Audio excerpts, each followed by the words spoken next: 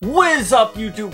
I am Eric and you are watching Retro Video Game Pickups. In this video, we are going out on the hunt for more cheap games that are $4 games. So if you like games, consoles, or product reviews, please consider subscribing and hitting that bell notifications. With that being said, let's hop into it.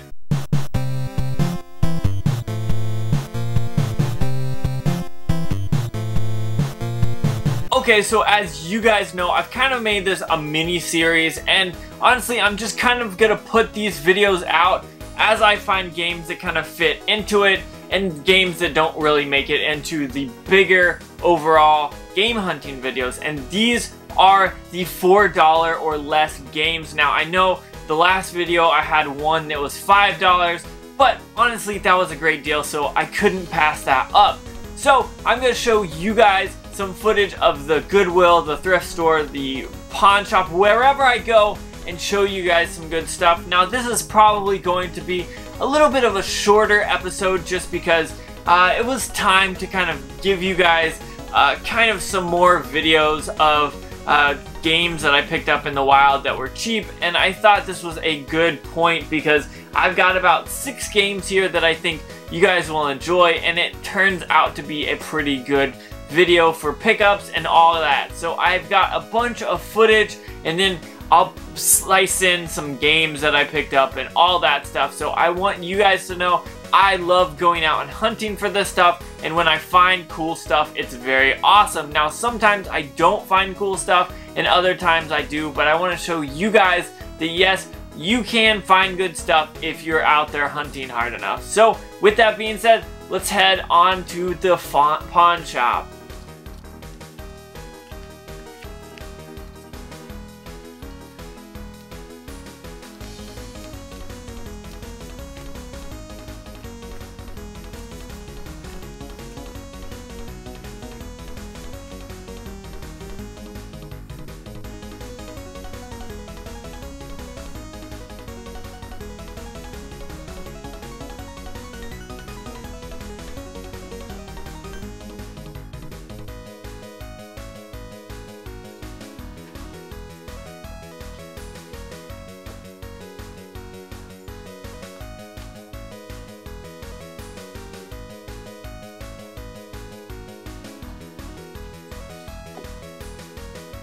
Okay, so here you see me pick up Nintendo Land, and it is complete with everything inside of it, which is very awesome. This game is only $4, excuse me for that.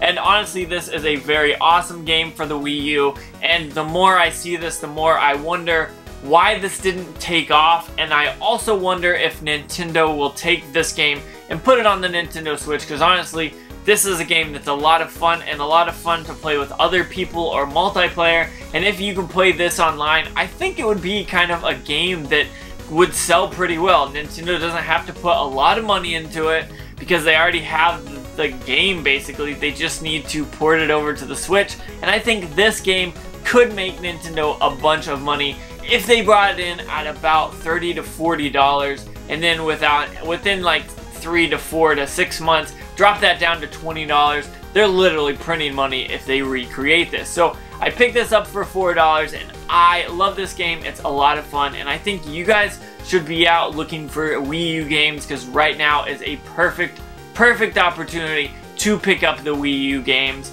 And honestly, I enjoy playing almost, if not all of them. So let's head out to the next place and see what we can find.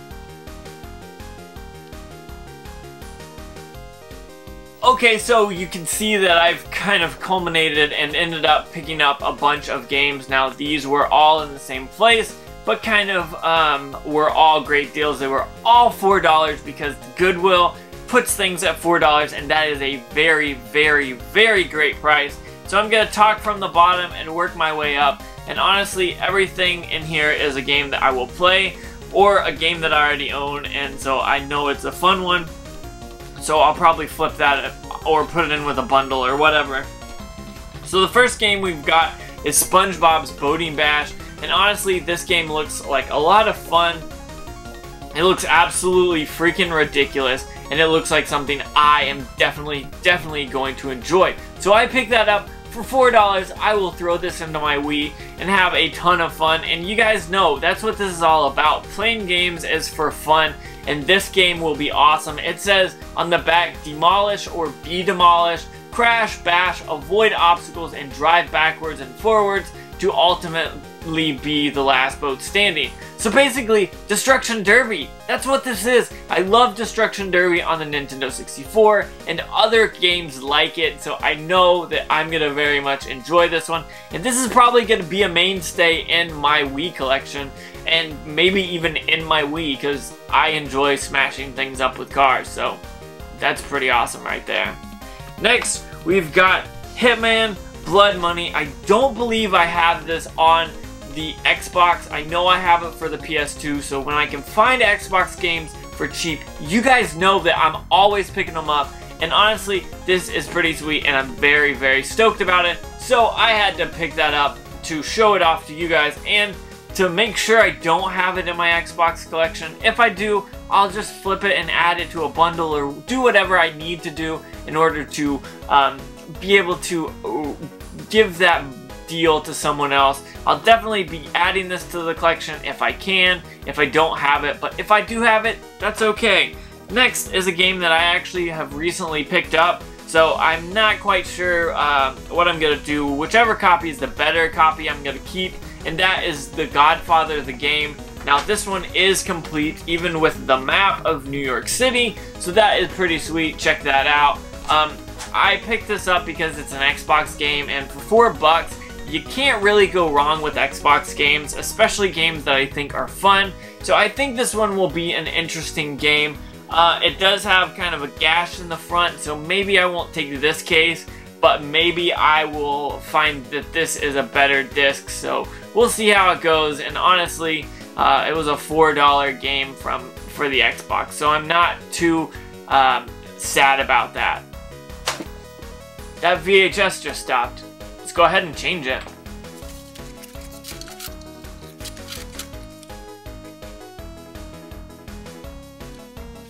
Well, someone wasn't kind and they didn't even rewind that VHS. Okay, I'm sorry, that was kind of corny, but honestly, I want to do more stuff with this, and when I found these VHS games, or tapes about games, I knew I had to play them in videos and stuff like that. So I'm going to kind of try to work that in a little bit on more videos, is VHSs and the CRT TV, because honestly I love it. So I'm going to be picking up some cheap VHSs, and you guys will probably see them around and moving and playing stuff. So look out for what you love, and comment down below when you see a video that you absolutely love, and let me know.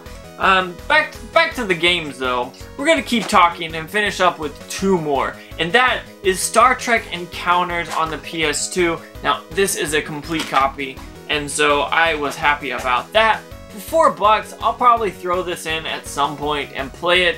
It says it's a shoot 'em up arcade style, so I'm not quite sure because there's no real like graphics or anything on the back of gameplay, so I don't know what I'm getting into here, but honestly it was $4 and it's a Star Trek game, so who knows, maybe it'll be fun. I'm not quite sure, but I'm gonna play this and see what I can do with it and see if I can even have fun with it. Hopefully I do have fun. We'll just have to see, I guess. And last but not least, I have a Halo Combat Evolved disc. But this one was weird. I saw that it was the best of platinum hits, but it had the red bar across the top, and I don't see many Xbox games like that. Now, I'm not sure if that is because this is a 5-day rental or what about it, but I find it to be kind of odd.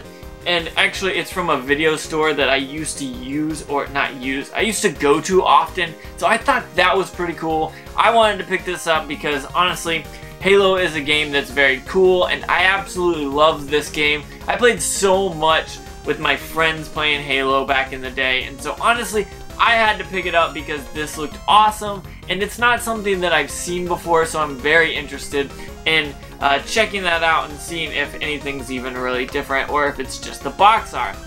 Okay, so you guys know that I love going game hunting, and this video is to show you guys that you can go out and find cheap games that are fun to play. I've got 6 games here that range from a few different systems. I've got a PS2 game, I got a Wii game, I got a Wii U game, and I got 3 Xbox games.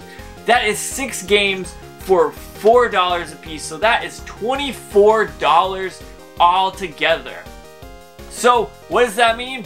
That means games can be found at a good deal. Now I see, and I'm kind of starting to notice that things aren't popping off as much as I would like them to, like they were in September. Like, if you haven't checked out the September pickups video, at least the first part, go check that out now. And the second part will be this week later on Thursday, so if you haven't seen the first part, go check it out. If you want to see the second part, stick around, that is coming. But I've been picking up great games, and so I'm very, very excited about that. And I want you guys to know that games can be picked up and you can have fun on a budget. And that's what this series, this mini-series, whatever you want to call it, is all about. Getting games on a budget that are awesome and fun to play. So if you like games like this, hit out your Goodwills, thrift store, pawn shops, go out, find what you're looking for at a good deal. Now, I'm sure I could take some of these games and trade them into GameStop and maybe make my 24 bucks back, but I'm not worried about it. I'm gonna keep the games that I don't have and I'll add them to bundles or flip them in other ways. So I want you guys to know that I am very thankful for you watching, so I want to say thank you so much.